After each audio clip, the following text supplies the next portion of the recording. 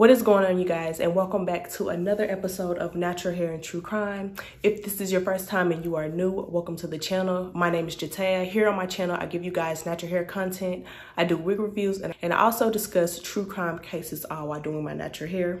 If you are interested in any of those I just listed, then I highly recommend that you hit that subscribe button as well as the notification bell. That way you don't have to worry about missing another upload. Now, y'all, I'm gonna be honest. I'm still working with my old phone. I know, yeah. I'm gonna get a new phone, y'all, or a camera one, I promise y'all. So, but I did buy a flash drive so I could store more storage. So we're gonna see what that's talking about. But yeah, like I said, it's another episode of Natural Hair and True Crime / Halloween edition. Now, y'all, I was supposed to record this video like 3 days ago. I ain't gonna lie, work been kicking my ass and I've been lazy. So I'm off tomorrow. So I'm gonna go ahead and try to record this tonight. And that way I can go ahead and do all my editing tomorrow. And hopefully it can be up by at least Thursday or Friday. So yeah, when you'll be seeing this, it'll be either Thursday or Friday. That's what I'm going for. But yeah, I'm gonna go ahead and get right into it. So as you know by the title of this video, we're gonna be talking about the Steven Damman case. Y'all, I hope I'm pronouncing that right. I should have researched how to pronounce the last name. Jesus, what are you thinking? What are you thinking? All right, you guys. So on this episode of Natural Hair and True Crime, I will be basically, y'all, I'm going to just be putting a pre-poo in my hair because it's time for me to wash this, as you can see. And yeah, so I'm going to go ahead and I'm going to put a pre-poo. The product that I will be using is the Just For Me Curl Piece Tender Head Pre-Shampoo Detangler. Y'all, this is my very first time trying this, so I don't know how this is gonna do on my hair, but I have seen a lot of people compare this and kind of do a versus with the what is it, I can't even think of the name of it, the Cream of Nature's pre-shampoo. Yeah, because it has the same thing, and it has aloe vera marshmallow extract. And y'all, I love the Cream of Nature's pre-shampoo, so I'm pretty sure I'm gonna like this one too. So yeah, I'm gonna go ahead and get straight into it. This is what it looks like.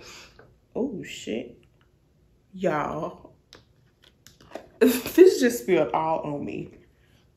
All right, so today's true crime case takes place in the location of East Meadow, New York in 1955. And this is Jerry and Marilyn Damman. Y'all, I don't know why I cannot pronounce this name. It's Damman, yeah, Damman, yeah. Anyway, so this is Jerry and Marilyn Damman. Now, Jerry and Marilyn had 2 kids together. They had a boy by the name of Steven, also known as Stevie, and they had a daughter by the name of Pamela. Now, originally, the Damman family lived in Iowa, but they soon had to move to New York due to Jerry having to be moved because he was in the Air Force. Now, y'all, I'm gonna go ahead and go into what happened on October 31st of 1955, and then I'm gonna like kind of backtrack and explain a little bit about like the relationship between Jerry and Marilyn. That way it can kind of make sense. All right, so going right into it. So it's a regular day, like I said, it's Halloween of 1955. So Marilyn takes 2.5-year-old Stevie and 7-month-old Pamela to go to the market. So she goes to this food market called Food Fair Market. Now, before she goes in, she basically parks the carriage with Pamela in it, and she parks it right in front of like the store before she goes in. Now, from what I read, y'all, it said that she told Stevie, who, mind you, which is only 2.5, almost 3 years old, she tells him to watch after her sister while she basically goes in. And Marilyn was only going in to get a loaf of bread, and it ended up taking her 10 minutes. So she leaves her kids in front of the market and she goes in and purchases this bread.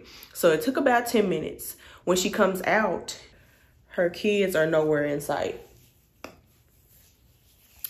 Yeah, no, I don't want to be the person to be like, should have seen this coming, but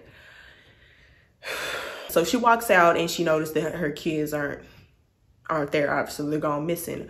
So her first thing that she thinks that, okay, maybe Stevie pushed the sister back and pushed her back towards the house. Now I don't know, because it doesn't say like how far they stay from the house or from the market, so I don't know how long it would have been or how much. But anyway, so she went to the house and she noticed that Stevie wasn't there. And actually it ended up a family friend ended up finding the carriage with 7-month-old Pamela in it, about a few blocks away from the market.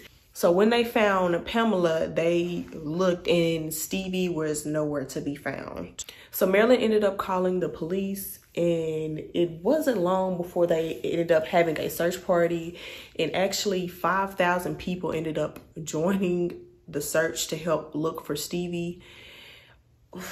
Yeah, it's just, I don't know, it's just crazy. Like, I'm still like, how do you leave it to, like, why? Okay. Sorry, y'all. 5,000 people, and I think it actually says that some of like people from the military ended up helping on the search. Now, while the search is going on, police begin to come up with their own theory of what possibly could have happened to Steven. So police actually thought Steven could have possibly been taken by a mother who might have lost her child in the past and basically wanted to kidnap Stevie to kind of replace for that child that she lost. So when I read this part, I was thinking, honestly, at first it sounds crazy, but then it makes sense. It makes a whole lot of sense. So I can understand why the police might have thought that, and it probably happened before, so that's why they automatically went to that conclusion. But honestly, I give an A for effort, because I mean that's a pretty good theory. I mean, that could be a possibility, but then when I think about it, like, okay, so they just took Steven and not Pamela. So yeah. So the search went on until 6:30 of November 1st of 1955, and then police went ahead and called off the search, and they ended up changing Steven's disappearance to a kidnappings. So even though police called off the search, people were still basically talking about it and kind of like on the side helping out as much as they could with finding Steven. Now, finally, a month later, going into the disappearance of Steven, a college student actually sends a note, well, a ransom note to the Dammans, basically requesting $3,000 in exchange for Steven. So now the first note, like I said, they asked for $3,000. So this person ended up sending 2 more letters, basically requesting money, and each time they would up the price. So by the second letter, they were asking for $10,000, and by the third letter, they were asking for $14,000. Now, Jerry, when he saw these, he immediately knew that, like, okay, somebody's trying to scam. Like, they probably don't even have my son. So he ended up just giving the letters to police and letting them do their thing with it. And actually, they would end up getting like a few more letters like these, or like ransoms of people basically asking for money in exchange for Steven. And y'all, when I read this, it's really crazy to me that people would sit up there and try to take advantage of somebody when they're down and when they're desperate. I mean, you need money that bad that you would go this route and say that you have this child. You don't have this child, but you want money, like what? Yeah, I don't know.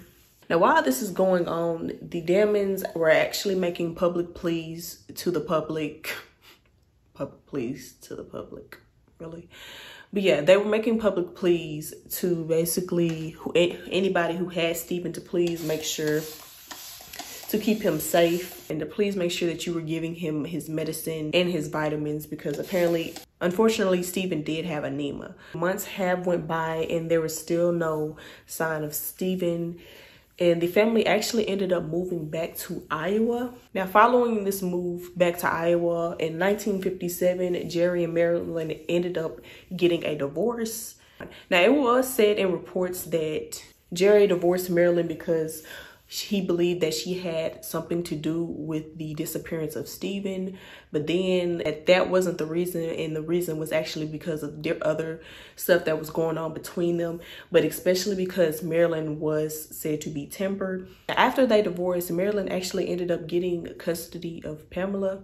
And yeah, that's pretty much where it ends between Jerry and Marilyn. Now, while they were married, it did say that, well, from what I read, you guys, it made it seem like Marilyn was more, I'm not going to say abusive, but I guess more aggressive. And it just kind of spiraled down after the disappearance of Steven.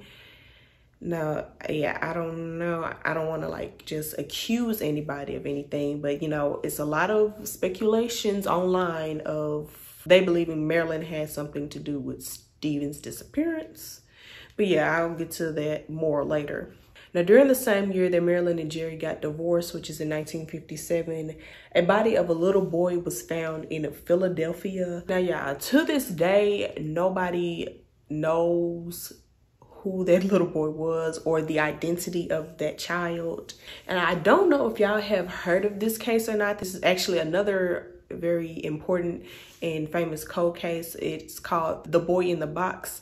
Now, this is basically like this little boy whose body was found and nobody knows who it was. They haven't been able to identify him.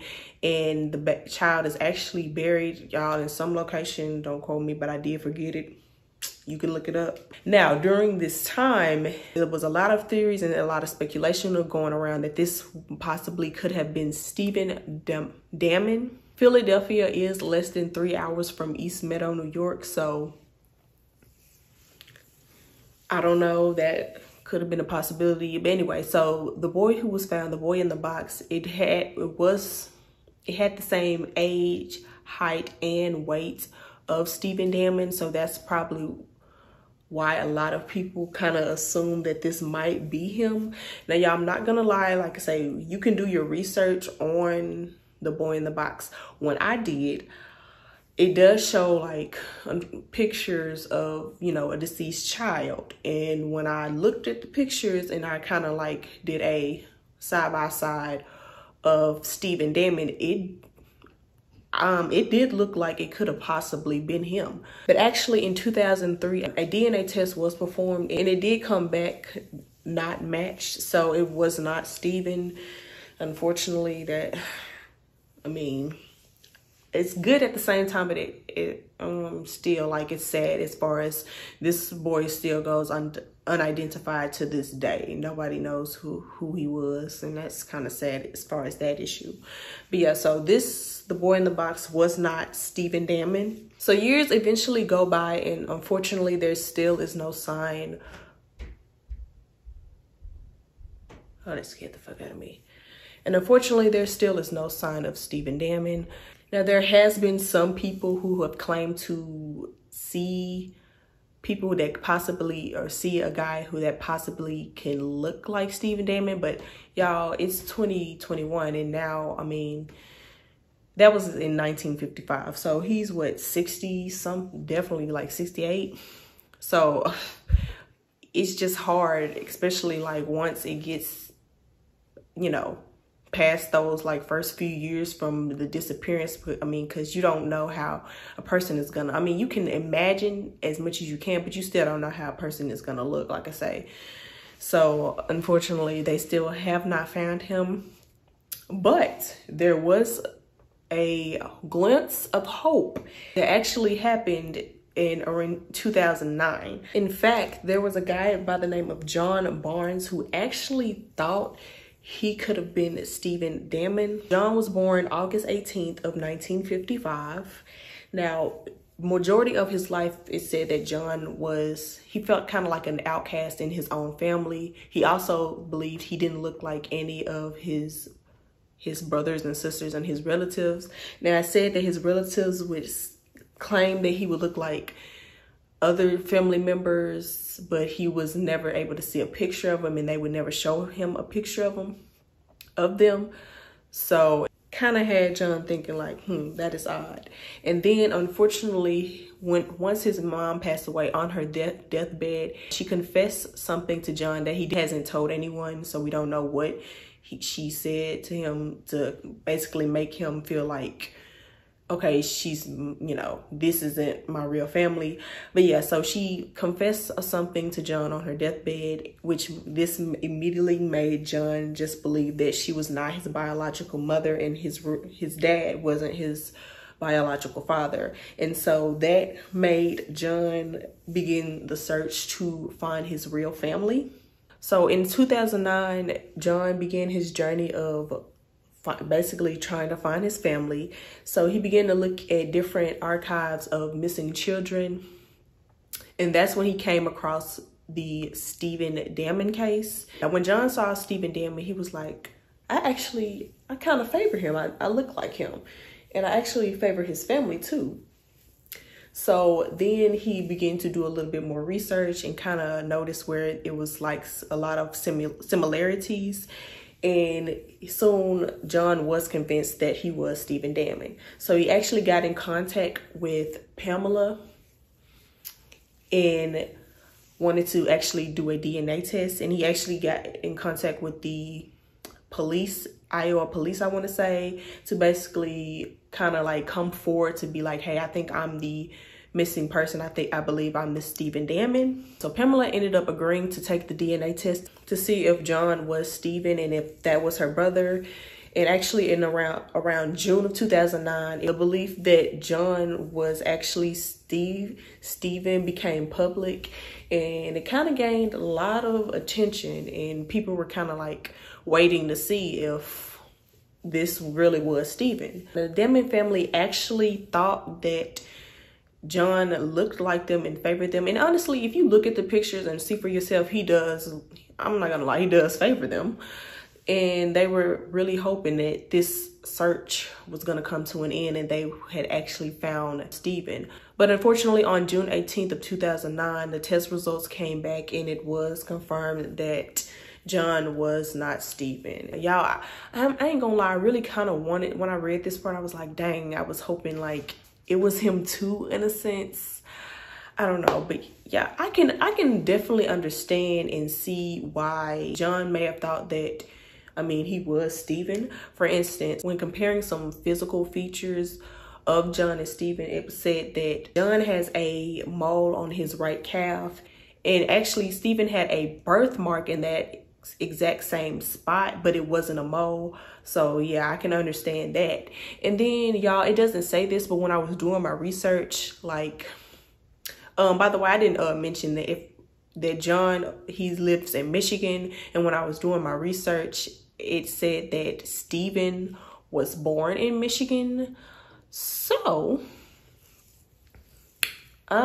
yeah, like, I mean, that is kind of a coincidence that, I mean, you live in the place that this missing child was born, you know. I mean, it just, I can understand it. But yeah, so John wasn't Steven, and unfortunately it doesn't really kind of explain like if he kind of, you know, understood or figured out if he was his parents biologically or not. But yeah. Okay, y'all, so I'm gonna go ahead and get right into these possible theories and basically my thoughts on like what may have happened to Steven. But y'all, I'm gonna go ahead and just mention this from jump, like, because I mean, y'all probably already thinking what I'm thinking. Why would you sit up there and leave your 2-year-old and 7-month-old, well, no, almost 3, but like that freaking matters, and 7-month-old on the side of a store, outside of the store by themselves? Like, that just seems crazy to me. You're sitting like, why would you do that? And I know back then, apparently in, I guess, that location, during that time, it was, you know, kidnapping and, you know, just trafficking and everything else. It wasn't really that big of a deal. And apparently it was quite common for a lot of women to leave their children outside of the store while they go shop. Still, like, no, like, I can understand it a little bit, but even then, like, it's just that today's time, I'm thinking in today's time, that's a no-go. But even then, I wouldn't, I wouldn't have did it. Like, I'm just thinking, like, I can understand, I can see why, because, you know, you don't feel like having to deal with children when you're trying to go shop. And I guess, I mean, I just can't believe it was an actual thing it was common like that. I feel like that was very crazy. I don't want to did that. On the site I read where she supposedly told Steven to watch Pamela, which is the 7-month-old. As if, how can he watch a baby and what? So this is one of the theories that's obviously, you know, you hate to think, but I mean, it only makes sense in this case because it's just like, so you leaving your child on the porch and he's what, almost 2.5, almost 3 years old. Obviously, a good possibility that he wandered off and God knows what could have happened. Now, that theory, I feel like, I'm not going to say it's debunked, but it doesn't make sense because, I mean, even if something tragically happened, where's the body? Like, there was no body ever discovered or ever found. Now, another theory, y'all, and it's probably one of the most biggest theories, a lot of people think that Marilyn had something to do with the disappearance. And actually, really, in researching this, it seems like the husband did too. As I was digging deeper into research, I ended up coming across a video that apparently of this lady who used to live next to the Dammans, and she would say that Steven would cry a lot. And she would say how she felt like Marilyn would basically abuse Steven, and like anytime he would, I guess, go to the bathroom on himself, she would make him like clean it up. Yeah, and I'm just like, okay, this, I mean, I hope this is not true, but I mean, yeah, it's a whole video on it actually. If you're interested in the video, I can link it below, but yeah, I mean, I didn't watch all of it. Yeah, the lady actually goes to claim that she went to the house after the disappearance of Steven and she smelled a funny smell. I don't know if she was like trying to incline that it possibly could have been like a dead body, and she was saying how it was buried somewhere. Y'all, like I said, I didn't watch the whole video, but if that is something if you want to watch it for yourself, I definitely make sure to link it down below. But yeah, and then just the relationship that Marilyn and Jerry had, just from reading, it wasn't a good relationship. It seemed like Marilyn was, I'm not gonna say not controlling, but just aggressive and like tempered. So yeah, I feel like if that were true, we could ask Pamela, because I mean, Marilyn did have custody of Pamela, so she could explain how, you know, her life was living with Marilyn and how she was as a mom. But yeah, that was one of the theory. But yeah, I don't know, I'm sorry, I'm just going back to, why would you leave your 3-year-old and your 7-month-old outside while you go shopping? Like, that's, I don't know, I'm kind of like, I'm a little bit flabbergasted, okay? Like, I'm not understanding that part. Like, a 3-year-old he wasn't strapped down, because I mean, I can understand the 7-month-old a little bit because they can't go anywhere, but still, that's a no-go for me. But you, like a 3-year-old who can get into basically everything and anything, you just tell them, you just leave them. And you're gone 10 minutes. Imagine what could happen in 10 minutes. Like, I don't like it. So another one of the theories of the disappearance of Steven is, like I mentioned before, the police thought it possibly could have been a kidnapping by a mother who lost her child. And like I say, I can understand it, I can see it, but even then, like when I thought more into it, like, I mean, he could have, what if he just, like, why wouldn't you take both children then? You know, and y'all, and then, you know, my crazy head, how I get to thinking, like, what if, you know, it said she was, you know, aggressive. What if she told him to stay there and she got upset that he didn't stay there? So she possibly found, I don't know, like she found Steven before Pamela, and she may have did something to Steven, and that's why somebody else ended up finding Pamela before she did, because she had found Steven and was too busy dealing with him. I don't know. I don't want to make assumptions like that, but I'm just like trying to think of any avenue, because I'm just like, there's no way he could have pushed a carriage back home. Because I mean, they say the carriage was found 300 feet, which was the blocks. I'm just thinking like a 2-year-old, well, almost 3-year-old, they're not gonna be thinking about pushing this all the way home. Matter of fact, how would they even know, like their mind know the exact way to get back home? You know, I don't know. It's just, it doesn't make sense to me. Either it was just a sad case where he wandered off and unfortunately somebody kidnapped him and it just kind of went south. There's also a possibility that Steven could have been, once again, like kidnapped for a ransom. Like, you remember what I was saying before, how Dammans were getting ransom notes about basically money in exchange for Steven. That possibly could have been a case. I did read where actually, I don't know, I can't remember. It was a case, a disappearance actually in that same area of a little boy. I think he was 1 month old at the time, but they actually did end up catching who did it. So apparently, like, the guy, he kidnapped the baby because he was in trouble and needed money. So he kidnapped him and was hoping like the parents would give him money.